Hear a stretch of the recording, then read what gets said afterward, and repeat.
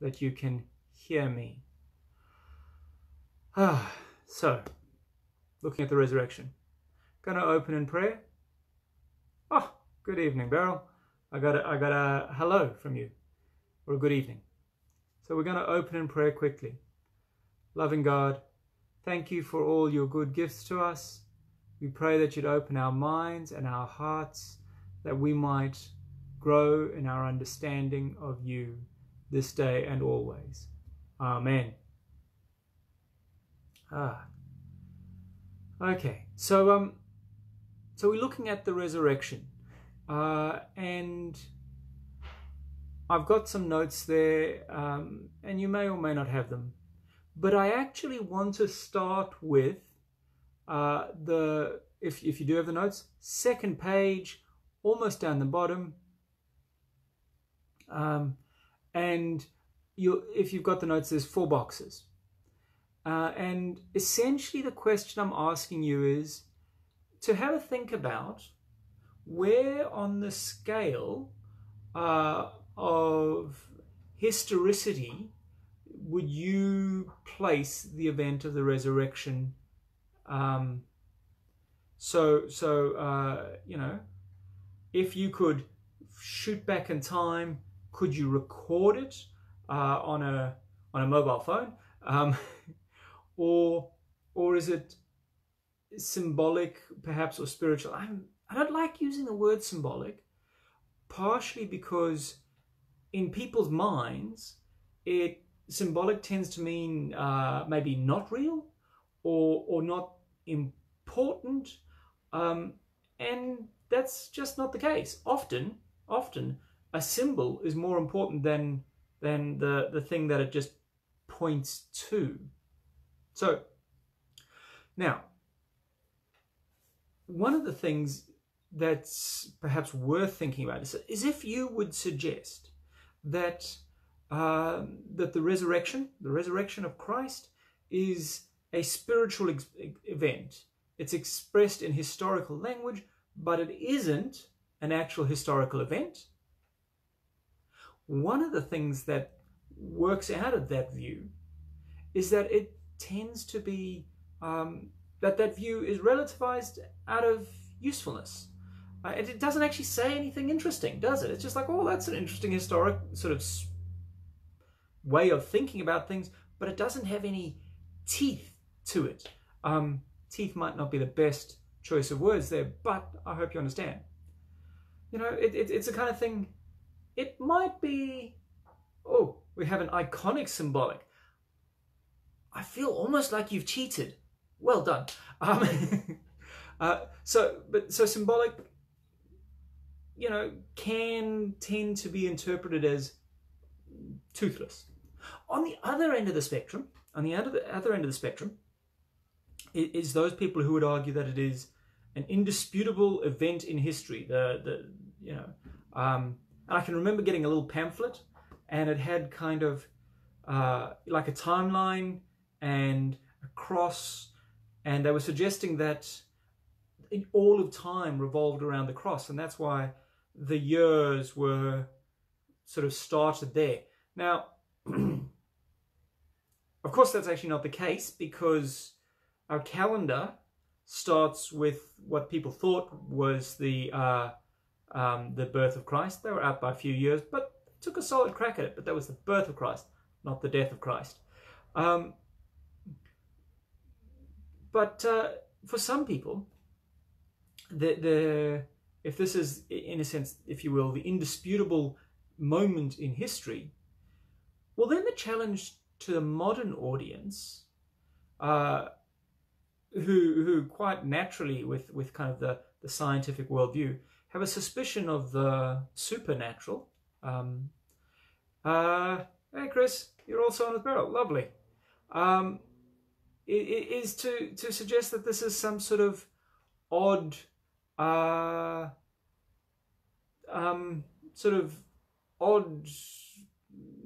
pre-rational belief of Christians. So that's in one sense, is the spectrum that's provided to us. And I'm not telling you what the answer is. I suppose the first thing is to ask you to have a think about where you go. Okay, so yeah, so that's the first thing. Now, I want to read to you. I want to read to you from Mark's Gospel. And the reason I chose Mark's Gospel for this question is historically, in the form that we have it, it has 3 endings. And 2 of the endings refer to explicit moments in the resurrection.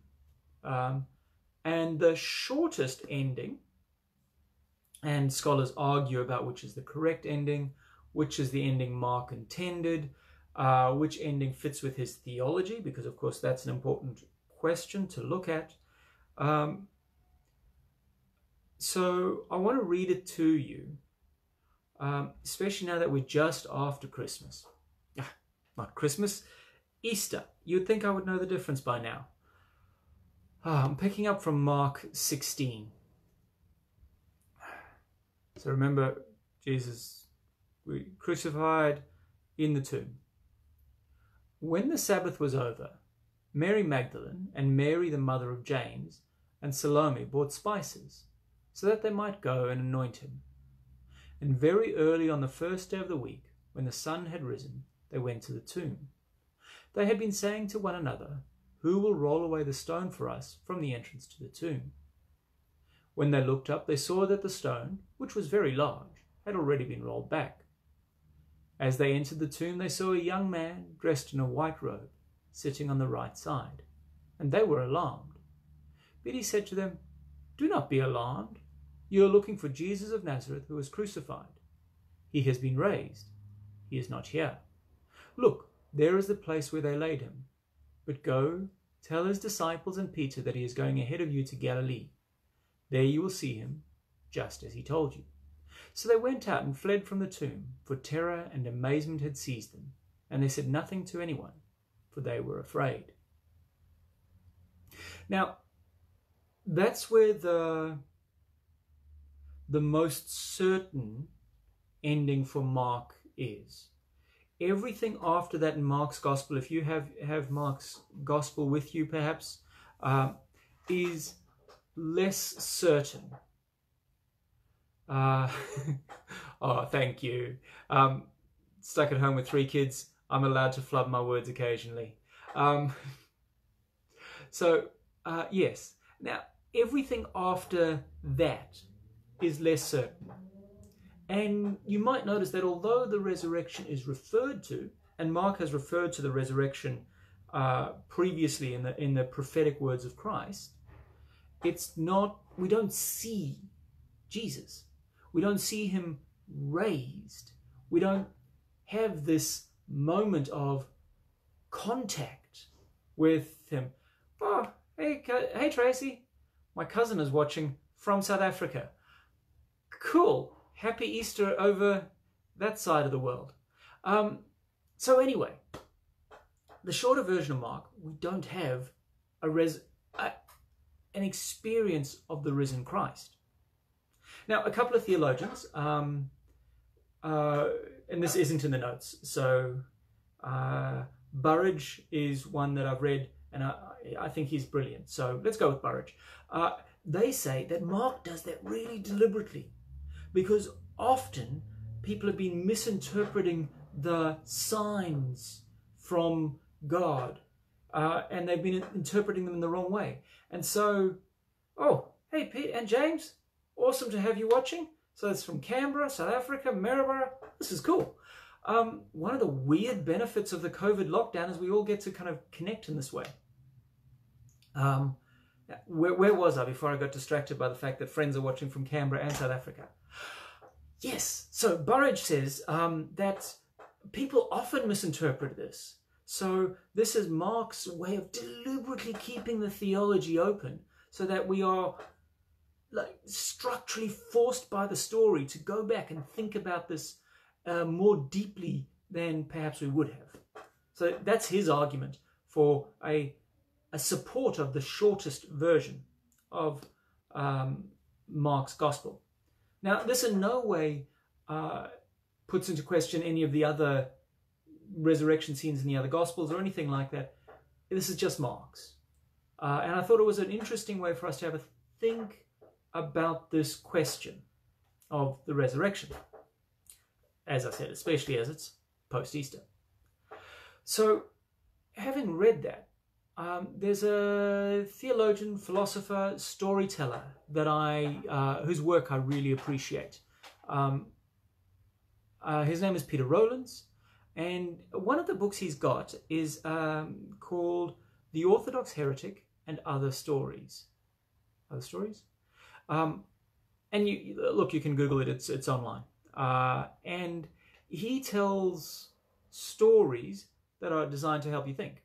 And he's taken this idea from the shorter version of Mark's Gospel, and he's asked what might that look like. So I'm going to read that to you. It's really quite a short story. If it helps, he's Irish, so he's got this lovely Irish accent. I'm not going to try and do it, but picture it in an Irish accent if you want to. Okay. So late that evening, a group of unknown disciples packed their few belongings and left for a distant shore, for they could not bear to stay another moment in the place where their Messiah had just been crucified. Weighed down with sorrow, they left that place, never to return. Instead, they travelled a great distance in search of a land that they could call home.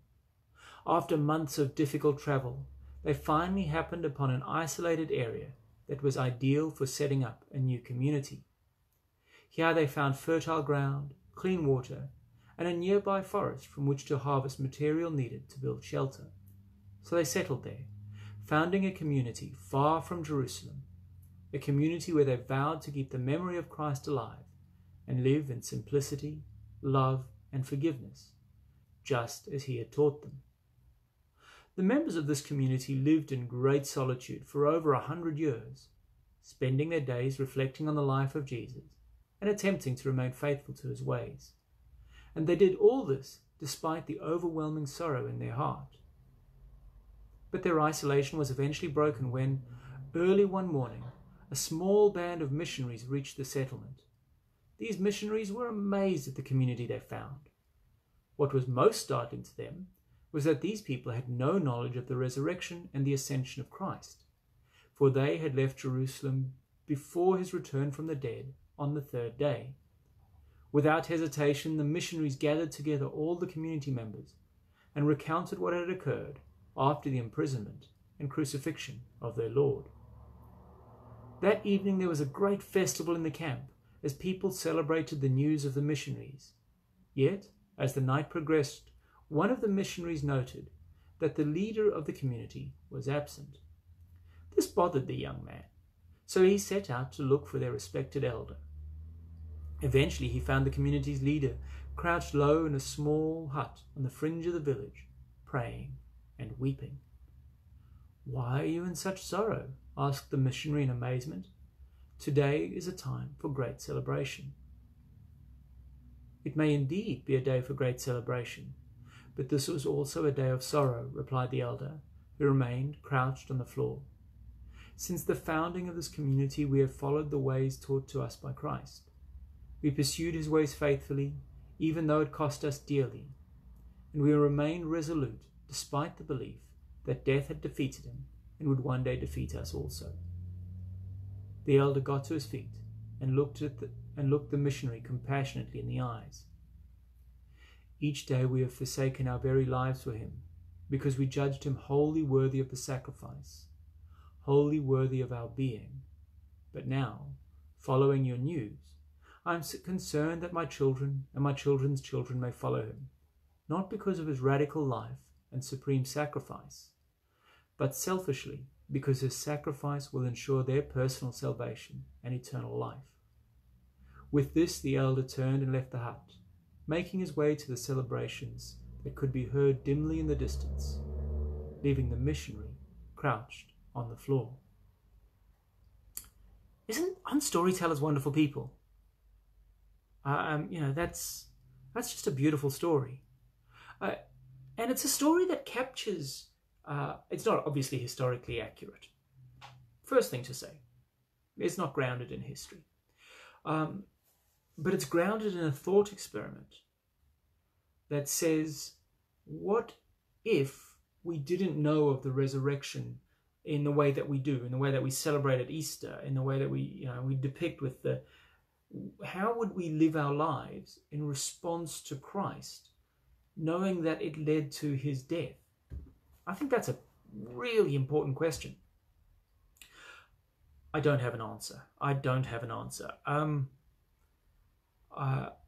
think part of an answer might be in those saints who, and I use the word, the martyrs, the ones who followed Christ to their own death.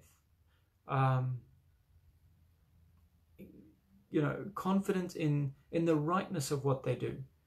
I have this theory that it's much easier to be a Christian when you can be sort of confident in your own physical well-being.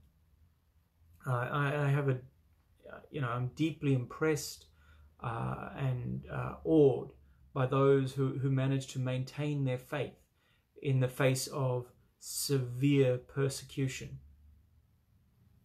And I think part of the answer is in the way they live their lives, and it's deeply grounded in prayer and in hope. But it's a hope of an impact rather than a hope of kind of a thing for themselves. So I think maybe that's a pathway to an answer. And I guess the short answer is we just kind of let it sit with us, and we let it settle into us and challenge us. So there's some thoughts. Okay. Now, the final set of thoughts, and how long have I been going? About 20 minutes or so. Look, if you've got any thoughts or questions that you want to throw out there, please feel free. Is this idea, and I've come across it in a number of places, and it's called the cruciform pattern of life.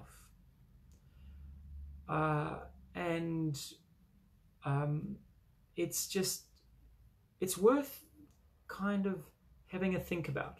So it essentially says that in the crucifixion, there is this story of death and entombment and resurrection to a new life. And that pattern of life rings true. That story rings true with us, not so much because of its historicity, but rather because it echoes our own experiences. And look, you might have your own experience of going through things. James is reminded of how much he likes the story of Thomas, how it's okay to question things. Awesome. I'll come back and share a thought with you, and hopefully that'll spark more thoughts for you and James, Pete. Where was I before I was distracted? But there's this kind of experience of the resurrection in our own lives. And it's such a powerful experience that when we read the story of Christ, we recognize that is the archetype, the truest version of the story that rings true for us in our own lives, having gone through some of those things. So one of the ways that people kind of enter into this is to ask ourselves the question about impact.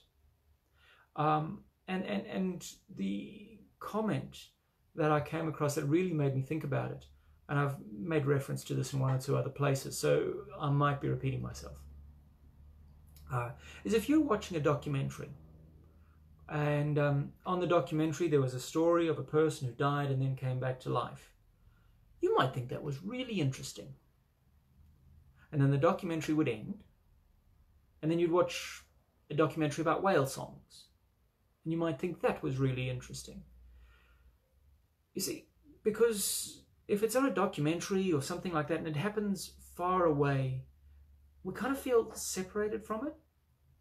Now, we're not questioning the historicity of the event, but if it doesn't impact on us, if it doesn't insist on a transformation in our lives, then we tend to kind of set it aside. And so the cruciform pattern of life says that the resurrection insists that we respond, far more than any question of its historicity as an objective historical event. Its power is in its iconic message that we respond to it in a way that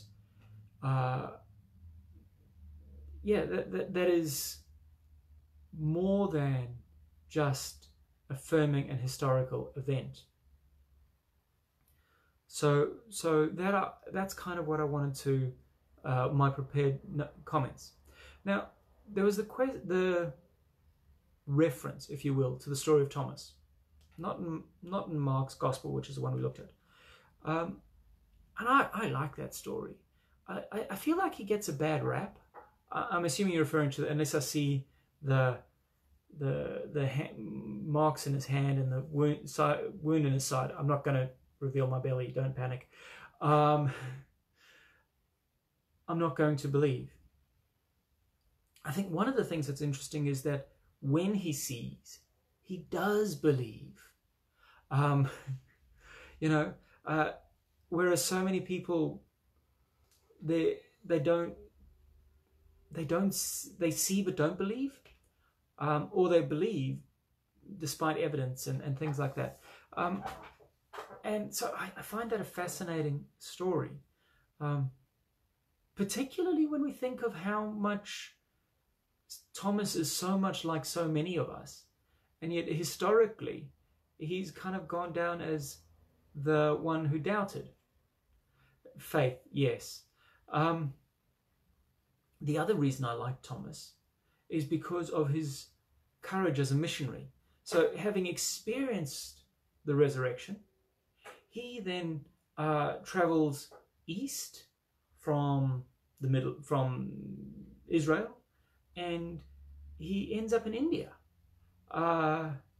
And he, in fact, founds many churches there. And the Christian church in India will still often trace its roots back to Thomas, and its buildings are often built on the same sites that Thomas is, tradition says Thomas built on.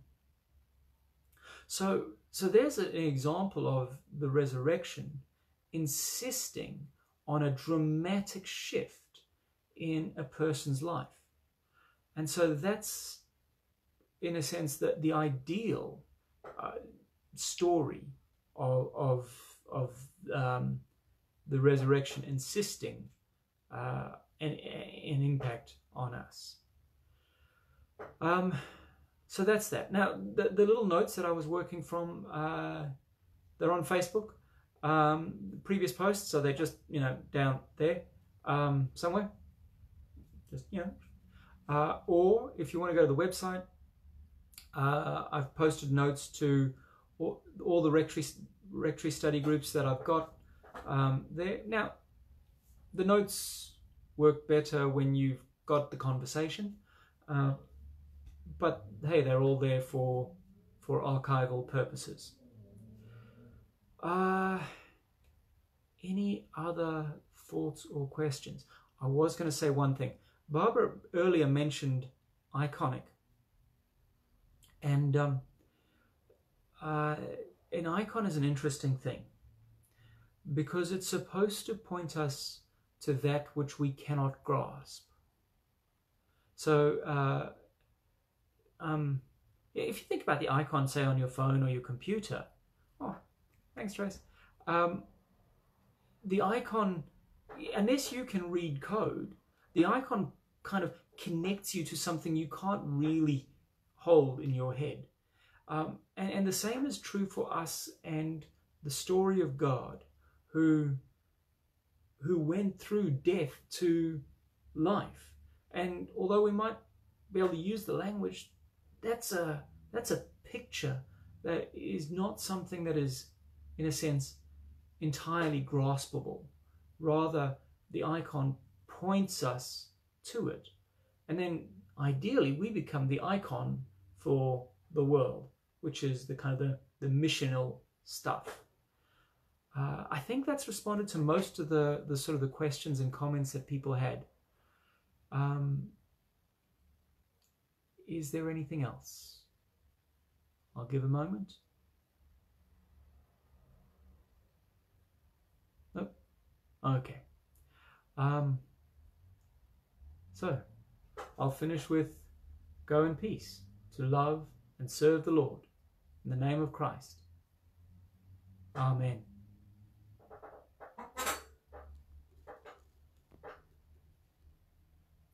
Try to click the finish button.